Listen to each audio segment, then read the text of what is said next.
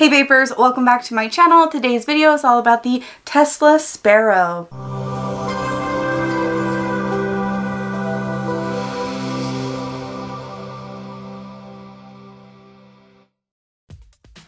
Alright guys, yes, today's video is about the Sparrow by Tesla. It's like so teeny tiny. Look how little it is.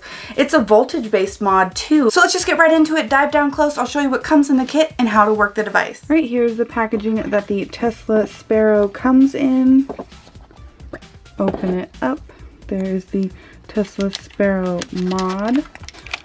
Underneath that we have all the goodies. We have a user's manual, a quality control card, spare O-rings, a micro USB to USB cable used for charging the 1300 milliamp hour battery, a spare glass tube with milliliters on the side. It does hold 1.2 mils of e-liquid, a spare 1.6 coil, good between 10 and 15 watts. Here is the Tesla Sparrow tank. It is a 20 millimeter diameter tank with a 510 connection.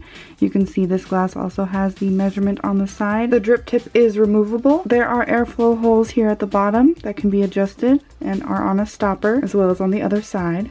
You can see it says Sparrow tank around the base. To change the coil, you just spin the base off. And there's the coil. You can spin out the coil. This is also a 1.6 ohm coil. It is also a bottom filling tank, so you have to take the bottom off and fill from the bottom, which is why the max level is right here at the bottom of the glass, but it's actually at the top because that's how you fill it. Alright, so I got some e-liquid in there. Of course, it's my favorite winter flavor, Bonsai Vapors Summit's Kiss. This is part of their Seasons line. You can try this flavor with 20% off with my coupon code TIA20, or you can use that for any flavor on Bonsai Vapors website. So let's take a look at the mod now. It is super tiny and it has this plastic on it. We have the fire button, the up and down regulatory buttons. This is a voltage based output device, so there is also more plastic. Ooh, so shiny. I love that part. Anybody else? On the side it does say Sparrow. At the top we do have the 510 connection. On the bottom, there's the bottom. Where's the charge port? Oh, the charge port is there on the side, and it does say Tesla SIGs on the side. So let's turn it on. 1, 2, 3, 4, 5. 5 clicks turns it on. You can see the battery indicator is up here with these, and then it does tell you the voltage. I don't know how well you can see it, but at the top it's 4.8, then 4.2, and 3.8. So it's adjustable between there, so you can see it goes up all the way and then back down. So we'll have it at 4.8 volts because that's the highest this little sucker goes. And it is as simple as that, as adjusting up or down, like so. And firing and battery indicator. Just a super simple little voltage based setup. So let's take it back to FaceTime and give it a vape. Do you wanna vape it? Do you want to vape it? Alright, so easy peasy, that is the Tesla Sparrow. Now let me get a special guest on here to give this a little try. Alright guys, Jessica is back today to try out the Tesla Sparrow. This is like definitely an in-betweener to the things that you've tried. This is a voltage based device. It starts at 3.8 volts and you can take it up all the way to 4.8 volts. So we're going to let you start out at 3.8. It's got a nice little tiny tank on here and it's just a push to start. Cool. It's so cute. I know, right? It's so really little. Cute. And it's like great for beginners because it's super simple, output based. Wow. Do you feel like you maybe want a little bit more powerful? Let's try one more time and I'll tell you. Because you're used to, by now, the RDA that I've been having you vape on to try flavors. And then the more you turn it up, the more power and vapor you're going to get. Yeah, I feel like I could handle it up. Yeah, so why don't you take it up to 4.2 and try it there. See, super simple to adjust the power level.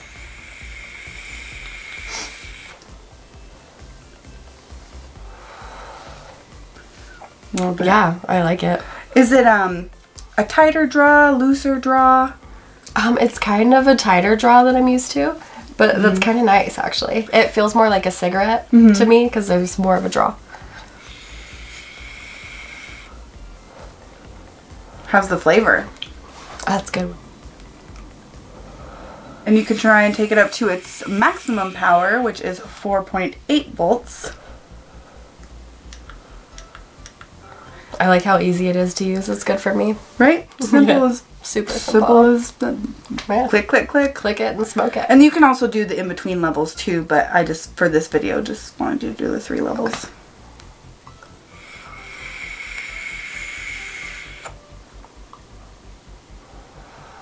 Glad switch. Really? That's cool. Yeah, so what do you think through the 3 different levels? You like the highest one? I like the 4.8. Yeah. Yeah, I like the highest one. That's I'm surprised. That's the most power it'll kick out too. And then you can also adjust the airflow. I usually like to have my airflow all the way open, but you can test it out and change it and try it and see. I'll try it with the 1. Try it with 1. Yeah. That'll be really like a tight draw. Less oxygen. Weird. I want to try that too.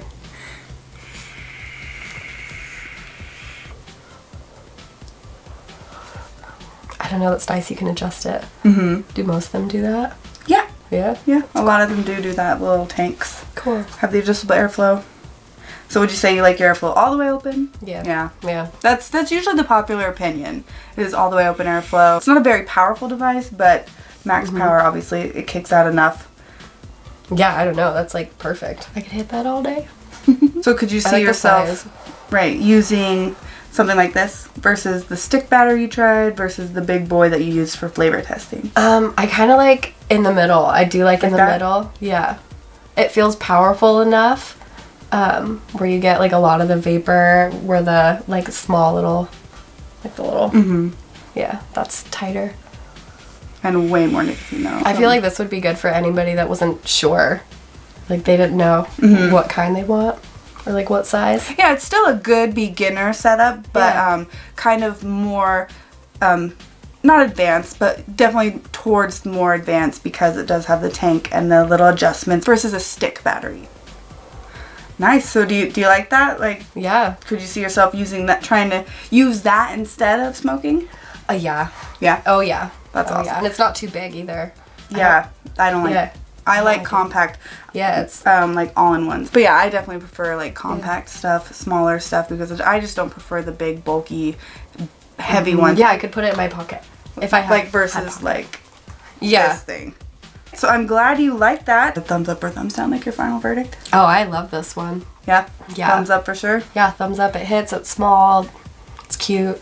So do you think we could have you back on the show maybe for an update if you are successful with vaping? Or if you're struggling, like either way, just have you back on the show to tell people how it's going for you? Yeah, I'd love to share my struggles and hopefully it's not too big of a struggle. Right, right. Yeah. So yeah, we'll have you back on, and if you guys enjoyed this video, give it a thumbs up, leave some words of encouragement for Jessica in the comments below, and I'll see you in the next video.